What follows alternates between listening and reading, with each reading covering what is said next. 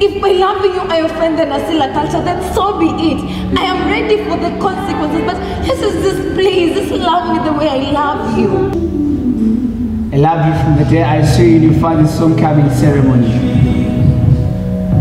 But the clan matter came in between us. No. It is true we don't have any blood ties, but the Nasila culture decides who are related and who are not. I don't care. And we are spotted among those who cannot get married. It's just that I don't care. I'm ready to face the consequences that may arise out of the love we have for each other.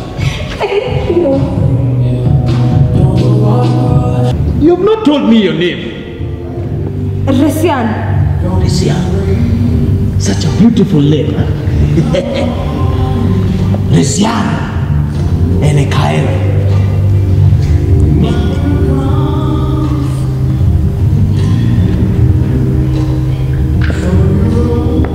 There is nothing in this house. This man should be denied nothing in this home. Is that understood? And I mean nothing. You're welcome. Thank you very much. I am interested in your daughter.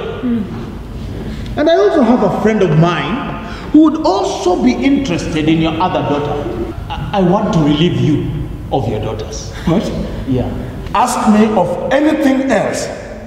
But sir, spare my daughters. I beg of you, spare my daughters. If I do not get your daughter, Resian, then you will lose everything. No. Everything. This house, the business that you own in Nasela, every single thing.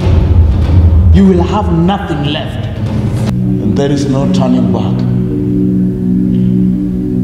In order to secure my success,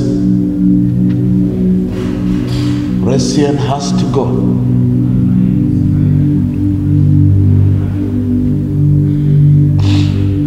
She has to be the sacrificial lamb. I have said forget about this further education and concentrate on your marriage or Lesudore. Is that clear?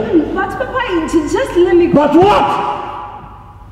Papa, how can you betroth me to a man old enough to be my father? You know, Papa, if you want me to be his wife, you better kill me. What? Kill me right now. Kill me. Kill me right now. Kill me, Papa. But I won't be with. I will only. What is wrong with you?